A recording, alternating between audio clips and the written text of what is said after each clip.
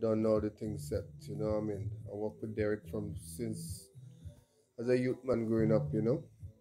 Them days I was going away to college.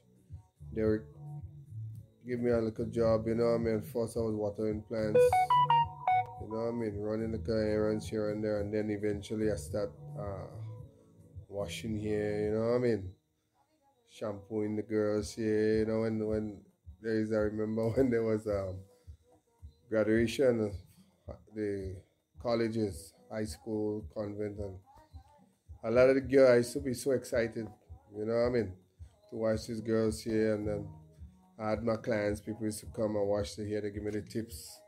And man, I used to feel so good. And, you know, Derek teach me the value of saving money, you know what I mean, you know what I mean, how to be a better person in life, to respect your elders, you know what I mean, and a lot of others, you know what I mean. So I want to hear a lot of you guys' story, you know what I mean.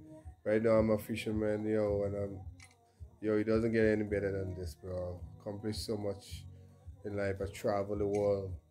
You know what I mean? I do so much things at a young age because of that grassroots molding from the boss himself. You know what I mean? So I don't want to make it too long, but I just gotta say big up to the boss himself.